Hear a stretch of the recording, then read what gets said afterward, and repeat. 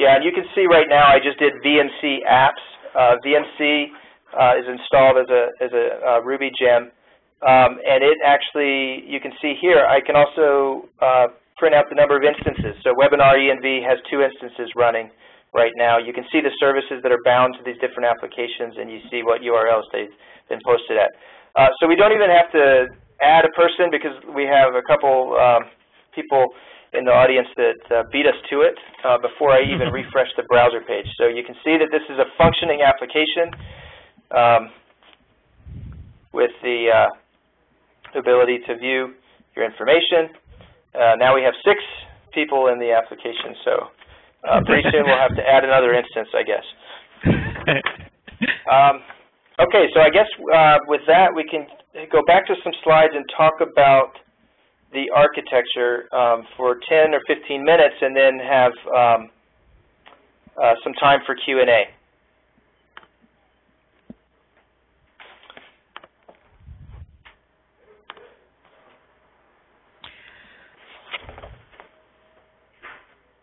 So let's talk about what's going on inside. So you've seen we could deploy a very simple application. We could deploy an application that is bound to database, and we saw in fact 2 versions. One is using Spring Roo, and another one using Grails, which underneath uses Spring, but a different user experience as far as development is concerned.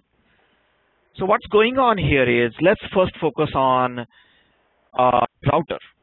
So when you hit the URL, you are really going to the router at the top, and the router is the one that is essentially going to pass on the request to an application instance. But where are those application instances? Those are in this what we call DEA, Droplet Execution Agent, and the droplet word comes from, it's a cloud, so cloud does droplets.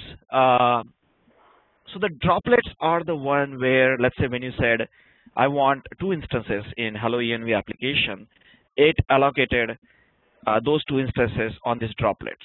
And these droplets could be running in single tenant mode where there is 1 droplet application, or it could be multi-tenant as we have right now where multiple applications are running in the same VM, but each application is still running in a separate JVM if it is a Java application. By the way, we also are able to run Ruby and Node.js, and community has contributed Erlang and PHP. So this is a truly a multi-language, multi-platform cloud platform. And people have some have even run it on AWS and OpenStack. So we are truly open in most possible sense. So now the next, let's focus on Cloud Controller. When STS was interacting, saying, "Let me push an application," it was. Let's go through this other. Mark, can you go back 1 slide? Sorry. So when STS was interacting, saying, "I want to start this application or change number of instances or bind a service," it was talking to Cloud Controller. So is VMC, so is Grails Shell. They were all talking to Cloud Controller. So when you wanted to push an application, you told Cloud Controller to start a new application. It started that application on Droplet Execution Agent and bound that application's URL, published that URL to router. So router can then serve that application. There is also a manager. So the way it works is, for some reason, let's say your application crashes, or we have to move your application from one DEA to other DEA. Help manager is in charge that says, if you ask me 2 instances, it will make sure that it will have, or you will always have 2 instances. So that's basically where you don't have to babysit the application. Help manager will make sure that your request is always, your expected state is always there. We also have services. So service, there is a provisioning agent. So when you said, I want to create a MySQL service, the service agent talked to the service, created an instance of service, created the right credentials, and gave it to the Cloud Controller, which in turn will give it to the application. Next slide. So this is sort of a more logical view. So logical view is all the clients talk to cloud controller, browsers talks to router, and then through that user application. Users apps run on droplet execution agent, and health manager monitors router, cloud controller, DEA, etc. And it all runs on infrastructure, a virtualized infrastructure. Next slide. So we'll skip this one because we kind of the router, we talked about what router does, and router also acts as a load balancer. So one more point to make is that's why you saw when Mark was refreshing the hello env applications URL, it was going to different hosts. So a router does a job at essentially fairly distributing load across all available instances. Cloud controller is where you control your application and you could talk to it yourself if you want. So you can write your own clients, or even your applications can talk to manage other applications, let's say. The next component is Mark.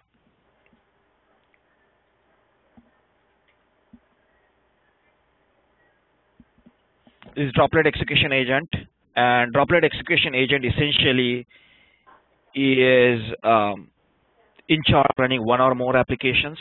So that could be multi-tenant or single tenant. But in case of Java, as I mentioned earlier, there is a separate JVM and Tomcat for application and each application instance. So you're not really essentially, you won't suffer too much from noisy neighbor issues. They also have make sure that it's a secure, so your application cannot talk to other applications except through normal means. Next. Services is where it's one of those extensibility planes. So let's say you are deploying cloud to your own data center, you can add any other services that you want. So let's say if you want to deploy, if you want to use CouchDB, you can write CouchDB provider, and the CouchDB provider can be consumed by then applications. Services may be shared across applications. So when Mark did create a MySQL service and he bound to an application, he could bind the same service to multiple applications, and vice versa. You can have multiple services bound to same application. That way, for example, if there is an e-commerce application, a front-facing application could talk to the same inventory database as, let's say, a back-end application managing inventory. Cloud Foundry completely abstracts provisioning aspect of service. So the services are provisioned and made available to your application in essentially identical manner. And all the information available to talk to the services is exposed through environment, very similar to what Mark showed. When you could get application instance info, you could get service info. And we, of course, have a layer that makes it even simpler. So you can simply say, create me a data source based on this service. Next slide. Mark, you want to take this one? Sure. Yeah, I think there's a lot of places you can go to find more information. Obviously, cloudfoundry.org is the real starting point. That's where you can find access to the Git repository. You can clone that Git repository for yourself. There's a README there that describes how to build your own local cloud and run it on a virtual machine. And obviously, that's also where you can sign up for an account so that you can deploy your applications on cloudfoundry.com. So there's basically a link to cloudfoundry.com from cloudfoundry.org. On the Spring side, we've been doing a lot of blogging, and we'll continue to be blogging about the Cloud Foundry experience for Spring developers. One of the things that's interesting about this environment is that it opens up a lot of opportunities that developers that maybe weren't as easy for developers earlier. So for instance, since Cloud Foundry is multi-platform, You can have Ruby applications. You can have Node.js applications in addition to your Java applications. So you might have a Spring Java application, but also a Node application that's related to it in some way, and they need to share data. Well, there's a number of options that you have for sharing data.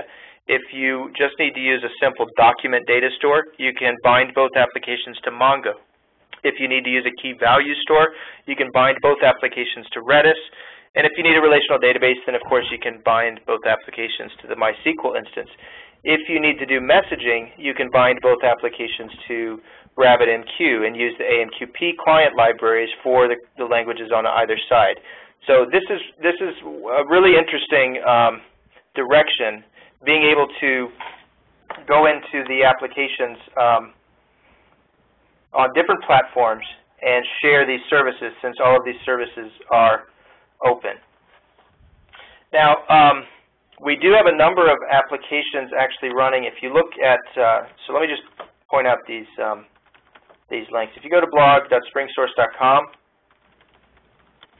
there's actually a Cloud Foundry category now.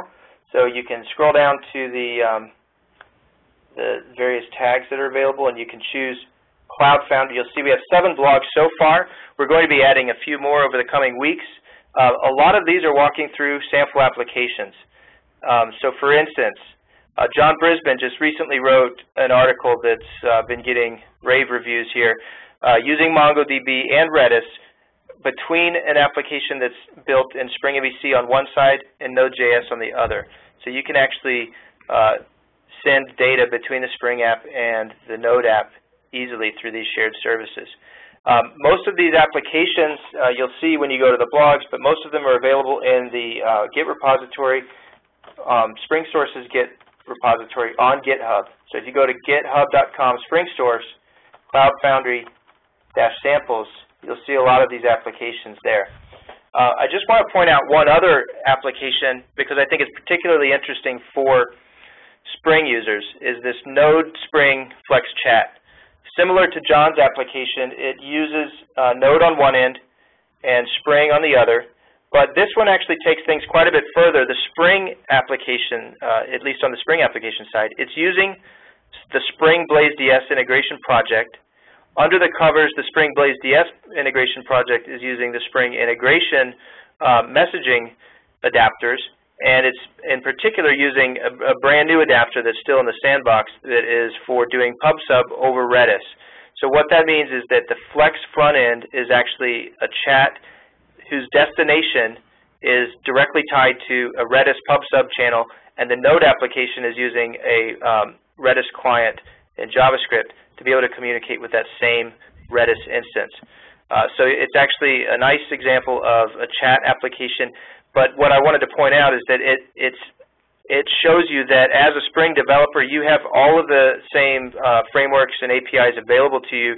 There's no restriction in terms of what you can run on Cloud Foundry. In fact, we're adding more and more support for these types of applications with things like the Spring Data Project and other adapters that we're adding in Spring integration. So you'll see more and more of these applications and more of these blogs getting into this more modern styled application where you have different platforms and different services. So I guess now we can do some QA. I already see some questions. So we can take questions, and if you have more questions, please type it in the webinar. So first question is from Andrew Rubalka, if hopefully saying it right. Could you deploy a GWT application or Flex application to Cloud Foundry? So Mark already answered the Flex related application. Yes, you can. GWT application, absolutely you can. In fact, we have a few applications already deployed. Just to make a general point here, from Java perspective, if it is a web application, so if you have a var, then you should be able to deploy the application more or less as is. Obviously, if your application is hard coding, let's say database URL or other places in your code, you will have to modify those things. Other than that, most applications you should be able to take it to cloud pretty straightforward.